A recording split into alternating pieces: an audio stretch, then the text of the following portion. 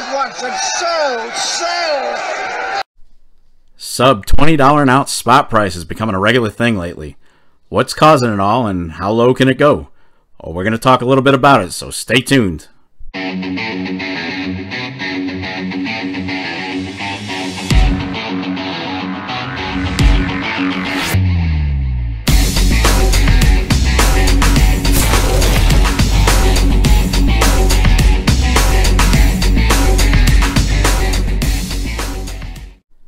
What do you say, YouTube? How you doing? Welcome to another edition of the Silver and Gold Stack Attack. This is episode number 93. As always, I'd like to thank you for taking a few minutes out of your day to check out the new video. And if you'd like to help support this channel, then why not click on that thumbs up button, leave a comment, and subscribe if you haven't already done so. I humbly appreciate all the amazing supports you folks have given the channel. So, has silver got you bummed out by the low price? Well, it's understandable that frustration could be settling in at this point as we've dropped below the sub 20 price range, but most of us understood the volatility of silver when we got into it, and that drops and hikes are pretty normal for this crazy precious metal. It's a long game. It's a long game. And if you got into it hoping for a quick profit through buying the FOMO recently in late February, well, yeah, I could see we'd be pretty disappointed right now.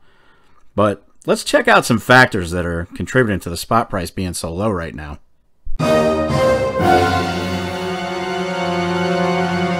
Well, first off, let's take a quick look at some silver pricing to see where we've been and where we are now.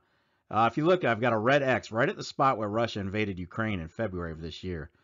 And you can see silver was fairly stable up to that point, and then it shot right on up to a high of 26.13 in late February, early March. Then it started to stabilize again, dropping down in late March, with one last spike in April, and then bam, major drop. And that pretty much leaves us where we are today at the time of this video, which is $19.43 an ounce. So what's causing this? Well, there are a few factors in play here, and the first, believe it or not, is gold. Why is that? Well, silver generally tracks with gold, and gold has gone through a 5-month low in 2022.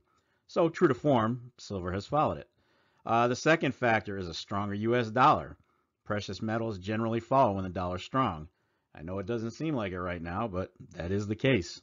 And the third factor is rising interest rates by the Fed. Interest rates went up 0.75% in June, and, well, there's a fairly strong belief that a similar hike is going to take place in July, with yet another one potentially planned in September. Now, if you're not aware, the Fed boosts interest rates to combat inflation. Inflation generally drives the value of precious metals up and the dollar down. As rate hikes strengthen the dollar, it can have the opposite effect. Metals go down. And that being said, there hasn't been much solid correlation between interest rates and precious metal prices, as some would have you believe. Another reason for the drop in price, the silver supply has recovered at a much faster rate than demand.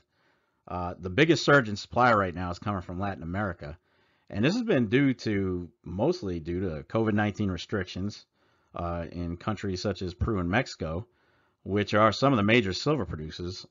Those stipulations and restrictions were lifted much earlier than the rest of the world.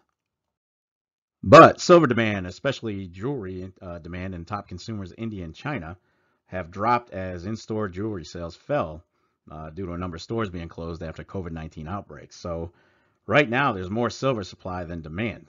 And when products made of silver aren't being produced, the demand drops and the price goes with it. China and India together combined account for approximately 40% of silver fabrication demand. So while India's COVID-19 situation has been improving a little bit over the last few months, not the case in China. They're dealing with a fresh wave of cases. And what makes it worse for China, they're currently dealing with soaring energy prices, which has caused a number of smelters and mills to shut down. And as such, the silver outlook for the rest of the year is looking, well, pretty grim, with even lower silver demand for the short to medium term. And for the rest of the world, well, this year could see lower silver demand coming from industrial use, following increasing worries about stagflation, which is reduced economic growth and increased inflation, basically in a nutshell. This could lead to reductions in sales of electronics and automobiles, which, I mean, let's face it, that drives considerable silver industrial demand. Well, where does silver go from here through the rest of 2022? I'm not an analyst, so I'm going to quote some analysts from Australia and New Zealand who see the prices of silver settling in at around $26 per troy ounce by the end of this year. Hard to believe, judging by what we've seen so far and what we could, potentially be dealing with at the end of the year. Although a number of silver miners are expected to cut production guidance due to rising energy prices and low demand, the second half of the year is expected to be better than the disappointing first half. Again, you're going to have to show me that. Right now, it's not looking all that positive. But hey, things change. All right. That is going to wrap it up for this 93rd episode of the Silver and Gold Stack Attack. Closing in on 100 episodes. Holy jeez. If you made it this far, kudos to you. Hopefully you guys had a fantastic 4th. Ours was pretty good. We didn't do much. We more or less celebrated on Saturday. We went to a AAA game, and they did a fireworks display after the game. So that was pretty much our 4th, and we kind of chilled on the 4th itself. But anyway, I will catch up with you in the next episode. But in the meantime, what you gonna do?